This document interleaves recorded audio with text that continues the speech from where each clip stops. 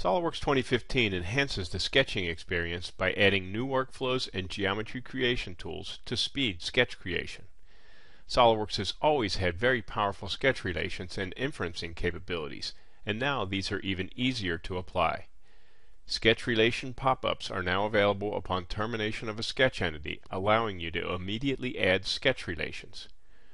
When drawing a tangent arc, a pop-up toolbar appears, allowing you to add tangency at its termination as well. For a line, all appropriate relations are available, and when drawing a spline, you can add a perpendicularity, tangency, or curvature continuous relation. Sketching is so much easier by adding these relations on the fly.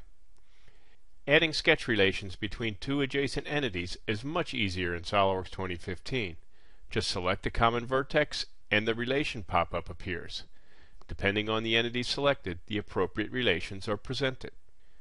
When selecting a line, SolidWorks 2015 predicts the closer of a horizontal or vertical relation and highlights this in the pop-up toolbar, making it easier to make the right choice. This method of adding relations can help to reduce clicks by not having to select the items or box select. This sketch needs to have a dimension to define the angle, but we want the angular dimension to be the full angle, not just a half dimension to the center line. With SolidWorks 2015, this is possible by holding down the Shift key when placing the angle dimension.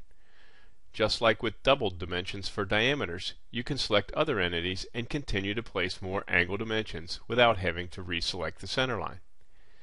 With SolidWorks 2015, you can create a midpoint line.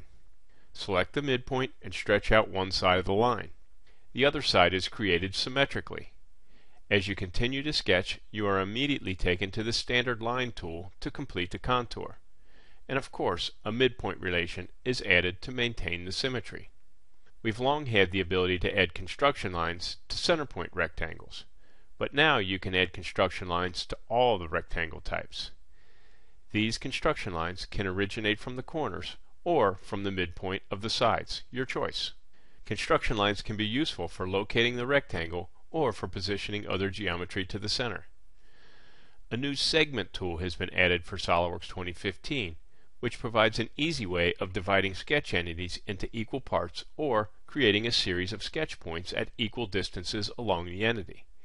When you split a line into segments, equal and collinear relations are added to each of the segments. The Select Chain tool is now available when working with construction geometry, just like any other sketch entities. Now that sketch looks so much better.